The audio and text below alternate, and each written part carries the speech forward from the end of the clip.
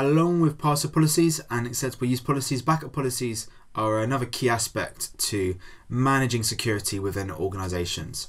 So a backup is, as I would imagine you would know anyway, is a copy of data which you make in case something happens to your original, right? And as a security perspective, backup does not prevent an attack happening, but it makes things a lot easier once an attack's happened. It reduces the impact of attacks, in other words, which is why it has quite a big effect on security. Plus, just generally, people make mistakes and lose stuff. Backups are always a good idea anyway. So you'll have your storage device, maybe a hard drive, you'll have a file on it, which is important, let's say, and to back up, you are going to put a copy of it somewhere else.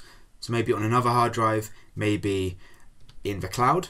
So backing up is the process of you copying your original and putting it somewhere else, somewhere hopefully separate. The idea being, of course, that if something happens to your original, you can get the copy back.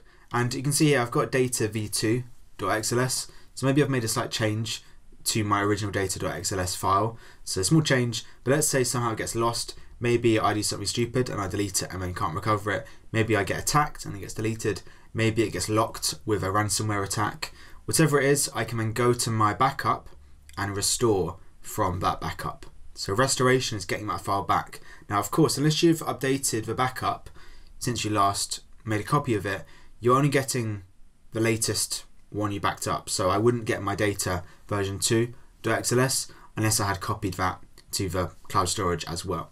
A backup policy can certainly help tighten up that process. Right, if I'm not backing up enough, it can really reduce the benefit of having it. So a backup policy will typically do the following and include the following details. So it will kind of determine what is being backed up, because it's not always possible to back up all data.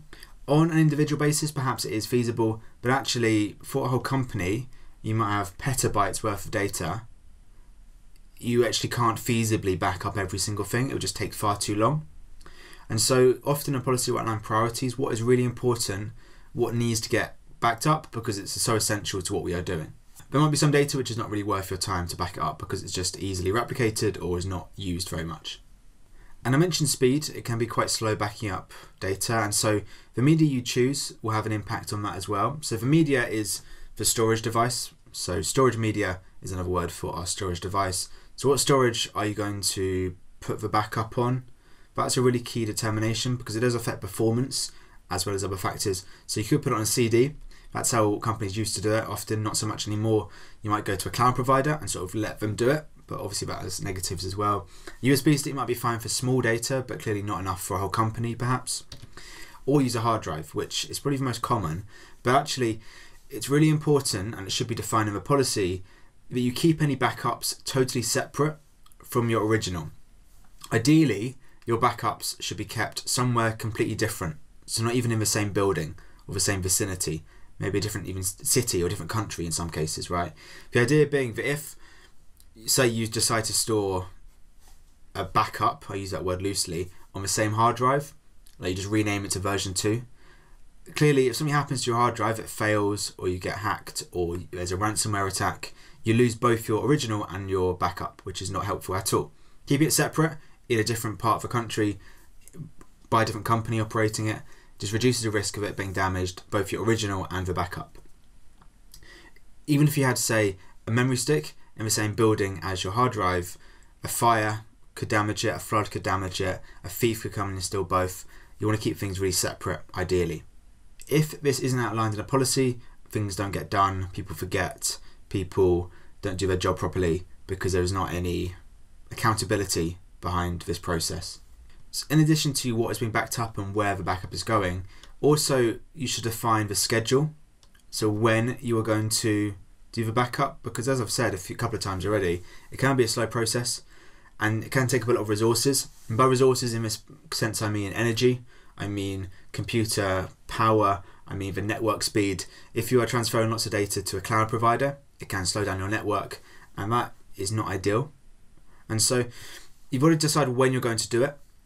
Doing it on a continuous basis may not be feasible because it's too slow and takes up lots of resources. But equally, if you set a clear schedule, it means you won't forget about it. So actually, you don't have to do it continuously if you've got a clear schedule and one which can be easily followed by everyone involved. If you don't have a schedule, it can be forgotten about, and it means when something happens, you haven't got a latest backup available. So, the actual schedule will depend on the context, and you might be asked in an exam to consider some context and decide when a backup would be best to do. So if your company is fairly typical and maybe works Monday to Friday and has the weekend off, I mean, modern companies do work at weekends usually, especially big ones, of course, but this might be your setup. When you're going to decide to do a backup, well, assuming it's going to be quite slow, probably you're going to pick the weekend when maybe nobody or fewer people are working. It will have less drain on resources, and also changes aren't getting made over the weekend potentially, and so there's less risk of restoring and it not being up to date. A full backup is where you copy every single thing which is in your scope. So maybe not every single file, but whatever it is you think is important. There are other types of backups. So an incremental backup is where you just back up the things which have changed since the last backup.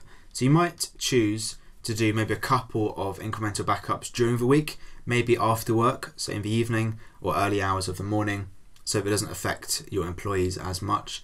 And all they do, incremental backups, is just find changes since the last backup and create a copy of those changes. So these are quicker to do and are more lightweight, but there is a risk they can miss things sometimes. So full backup is best, but you might do it less frequently, and you might do an incremental backup almost every day. Maybe not on Friday if you're doing a full backup on Saturday, but that's a choice you'll have to make as a policy maker.